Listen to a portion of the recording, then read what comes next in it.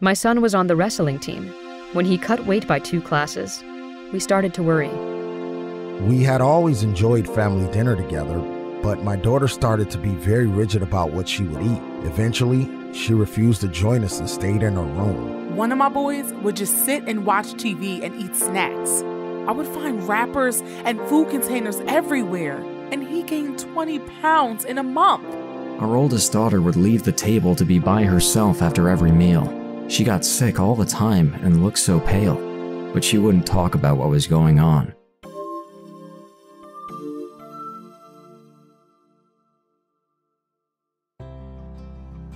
These are the voices of parents who have noticed behavior in their children that could indicate a feeding or eating disorder.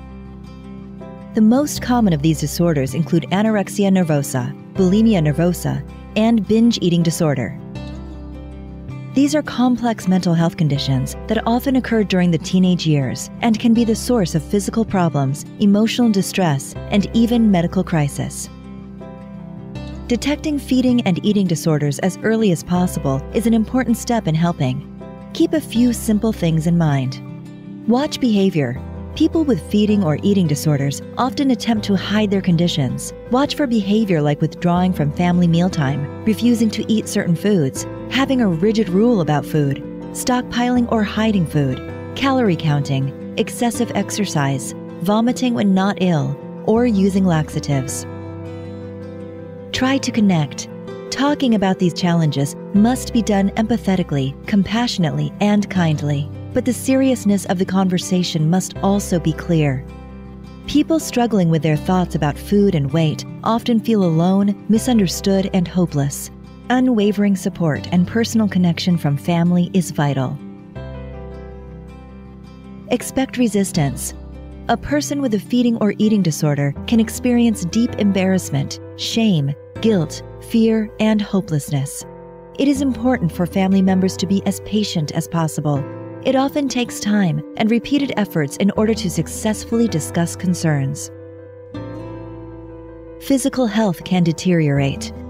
When feeding or eating disorders remain untreated and symptoms persist, family members may see dramatic changes in health, including sudden weight loss or weight gain, high or low blood sugar, easy or frequent bruising, unhealthy skin and hair, easily broken bones, gastrointestinal problems, rotting teeth, and other significant medical issues.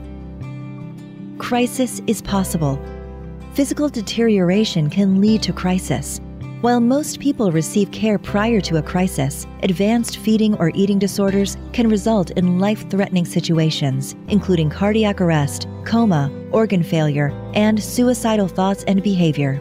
If this happens, emergency medical attention should be sought immediately. Treatment works.